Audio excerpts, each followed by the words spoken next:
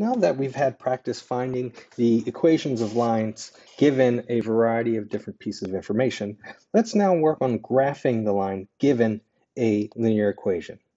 So before we start these two problems here, let's first recall that our non-vertical lines all have an equation of the form y equals mx plus b, which is called the slope-intercept form of a line. While x and y are our input and output variables, m and b are specific parameters. M, again, is specifically the slope, and b is the y-coordinate of the y-intercept. We can use this knowledge to help us graph these two lines here. So let's start with y equals negative 2/3 x plus 1. First, is it in slope-intercept form? Again, the key to slope-intercept form is that the y be totally isolated. And if you look over here, the y is fully isolated. So this is already in slope-intercept form. What is the slope? Well, according to the theory, the slope is the coefficient of x. The coefficient of this x is negative 2/3. So we've got a slope of negative 2/3. And then what is the y-intercept? Well, b is the y-coordinate of the y-intercept. So the b value is 1 here. Hence, the y-intercept is 0, 1. Anytime you have a point on the line and the slope, you can draw the line. So let's do that. First, plot the point. In this case, we've got the point 0, 1. We know the line goes through that point. Then from there, we can get other points by using the slope. And the slope, again, is negative 2/3. We can think about that as rise over run. So if we were to go up 2 from our point, not from the origin, but from our point, go up 2, would we want to go right 3 or left 3 to have a negative slope? Remember, negative slope means the line is decreasing from left to right. So if we go up 2, we need to go left 3 to have a negative slope. So we've got this point here, and we can continue this pattern. Up 2, left 3, up 2, left 3, so on and so forth. But also the line extends down to the right. So we could also go down 2, and we would need to go right 3 to continue this line. Down 2, right 3. So let's plot those points.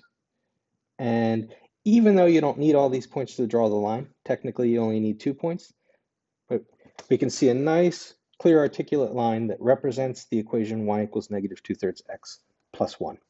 Let's do the same thing with this problem here. First, let's identify the slope and the y-intercept.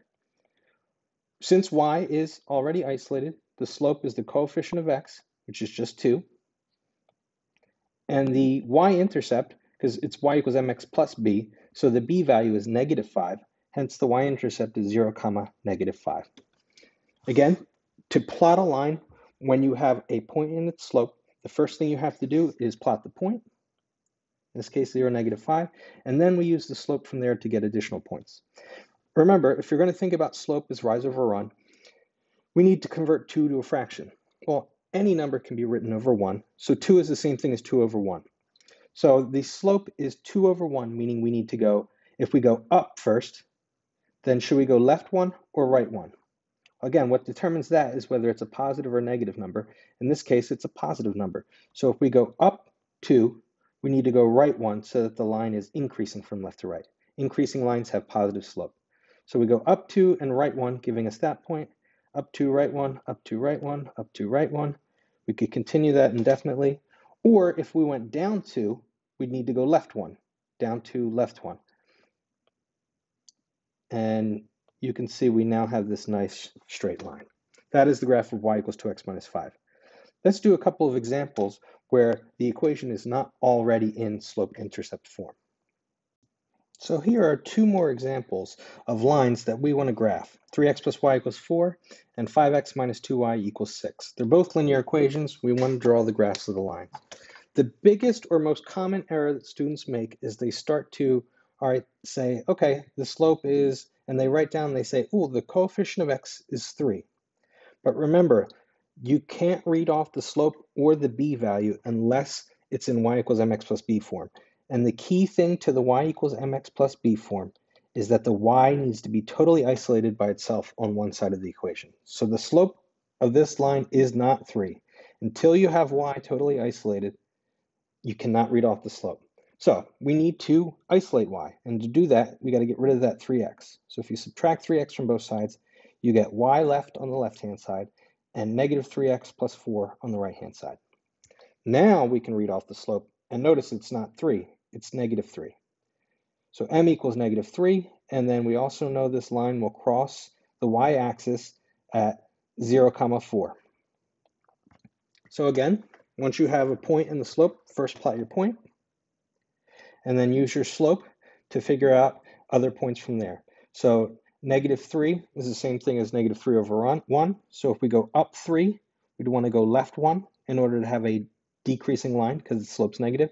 Up 3, left 1, or down 3, right 1, down 3, right 1, down 3, right 1, and so on and so forth. This right here is the graph of 3x plus y equals 4.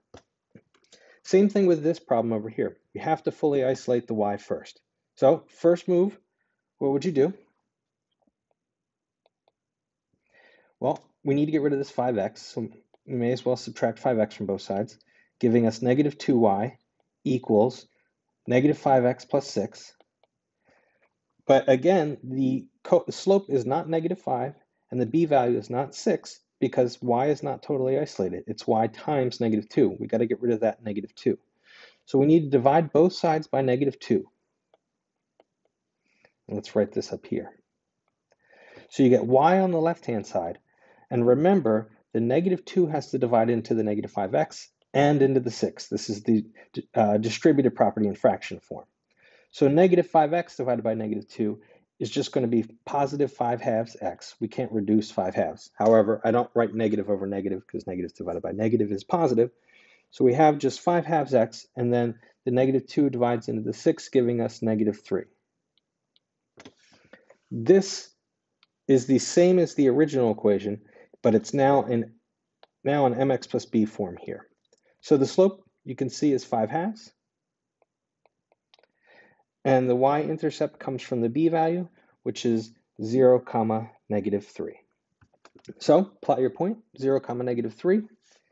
And we've got a slope of 5 halves. So if we go up 5, we'd want to go right 2 in order to have a positive slope. So up 5, right 2. Or if you went down 5 initially, left 2, we'd need to go to have a positive slope on our line. That is the graph of y equals 5 halves x plus negative 3, which is the same thing as 5x minus 2y equals 6. Let us look at a couple more examples.